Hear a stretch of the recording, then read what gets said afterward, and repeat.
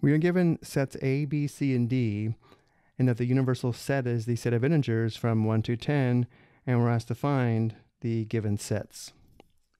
We worked through this problem earlier and just analyzed the sets to determine the sets below.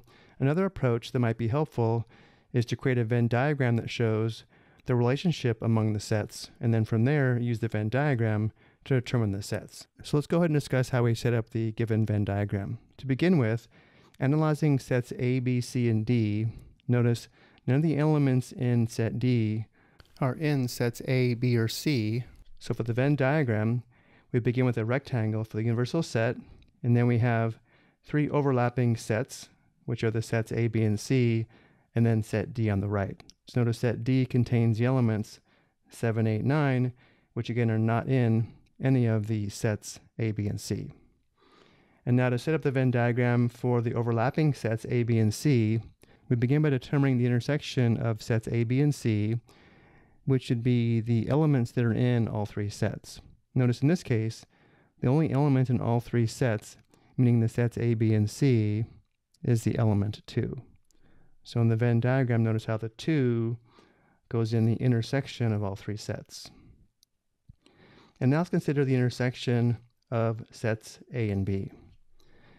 The elements that are in both set A and set B are the elements 2, 4, and 6. Notice how we already have the 2 as part of the intersection of set A and B, and therefore we only list the 4 and the 6 in this region here. The 4 and the 6 are in A and B, and so is the 2, but the 2 is also in C. And now let's consider the intersection of A and C. The elements that are in set A and set C are the elements 1, 2, and 3. So if we look at the intersection of sets A and C, again, the 2 is already in the intersection. We list the 1 and the 3 in this region here. The 1 and the 3 are in the intersection of A and C, but they're not included in the intersection of all three sets. And now looking at what we have so far, notice set B contains the elements 2, 4, and 6. Set B is complete. Set C contains the elements 1, 2, and 3. Set C is complete. But if we look at set A, in the intersections we have the elements 1, 2, 3, 4, and 6. We still haven't listed the element of 5. The element of 5 belongs in set A, but it's not in set C or set B. It's only in set A. And then finally, because the universal set is the integers from 1 through 10, we've only used the elements from 1 through 9, and therefore we have the element of 10 in the universal set, but not in sets A through D.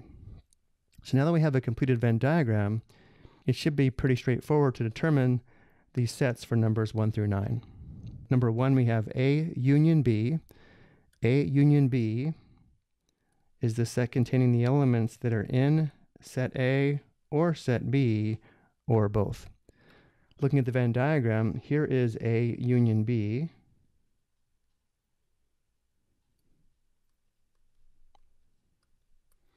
And now we can simply see the elements in A union B.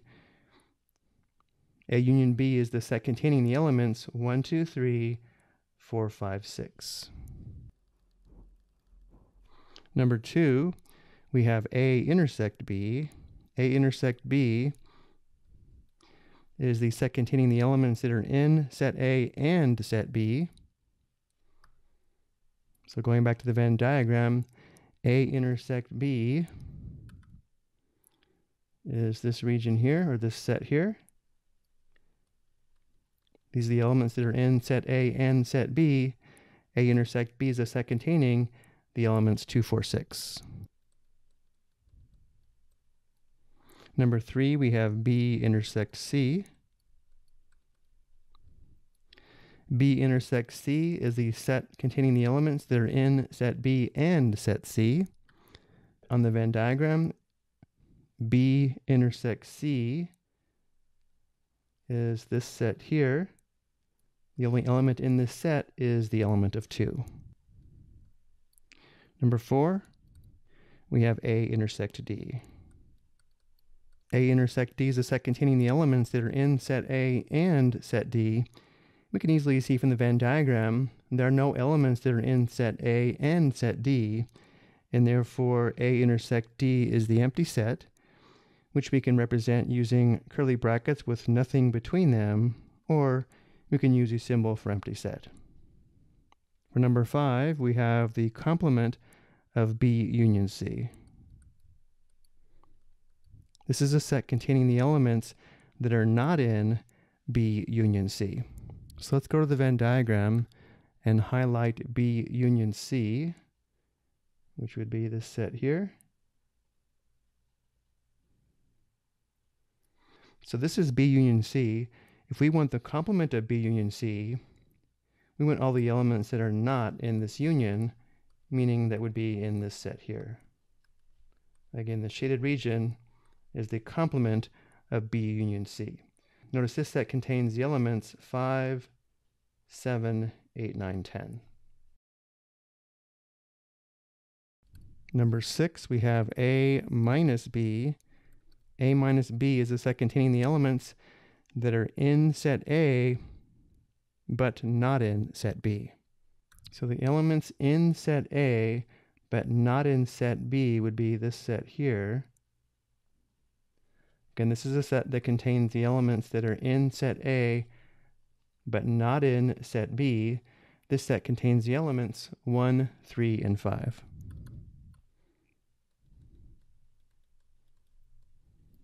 Now let's consider number 7. For number 7, we have the union of D intersect C complement and the complement of A intersect B. So let's go to the Venn diagram and see if we can determine the set D intersect C complement, and then the set the complement of A intersect B, then determine the union. So first, D intersect C complement is the set containing the elements in D and the elements not in C. Well, all the elements in set D are not in C, and therefore D intersect C complement is just set D. And now let's determine the complement of A intersect B. Let's highlight A intersect B, which is this region here. The complement of A intersect B is going to be the set outside this region, or this set here.